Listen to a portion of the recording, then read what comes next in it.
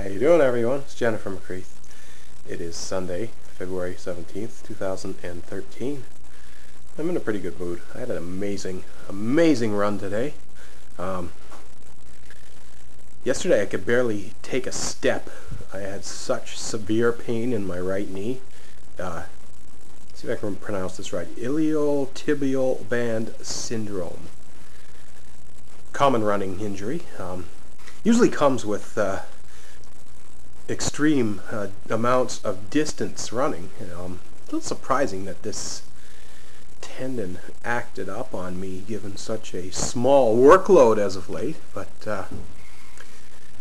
heck, everything's weak. I haven't done a lot of running for, gosh, almost a year and a half, seriously, and I'm older, I'm heavier.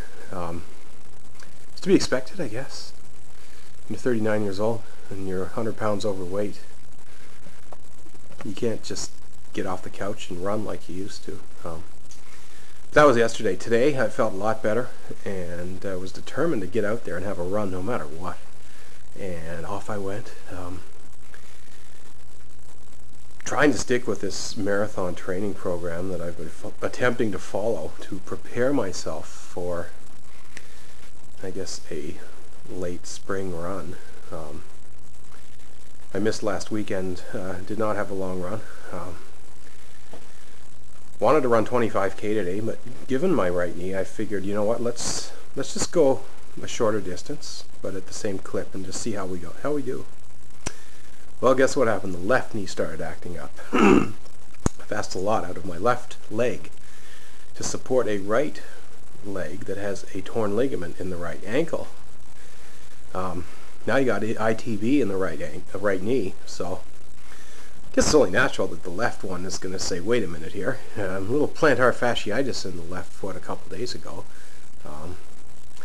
The muscle above the knee.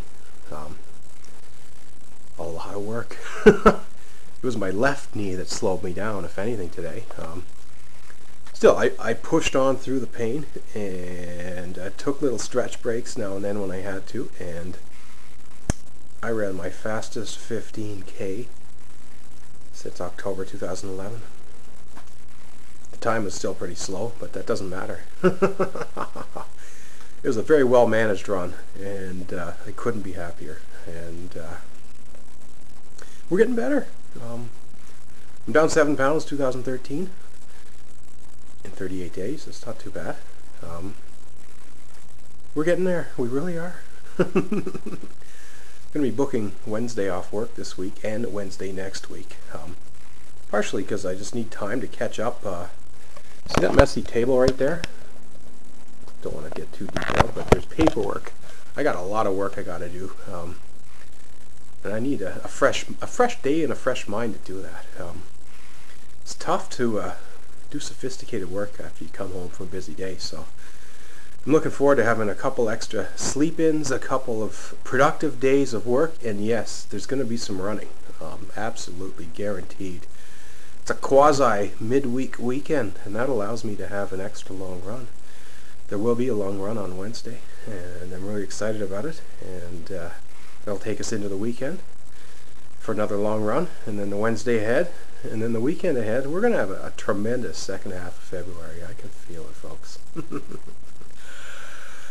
Wow, how about it? Jennifer McCreath in a good mood. I fed the ducks at Burton Pond today, and I also dropped into the animal shelter and had a cuddle with at least 20 different cats.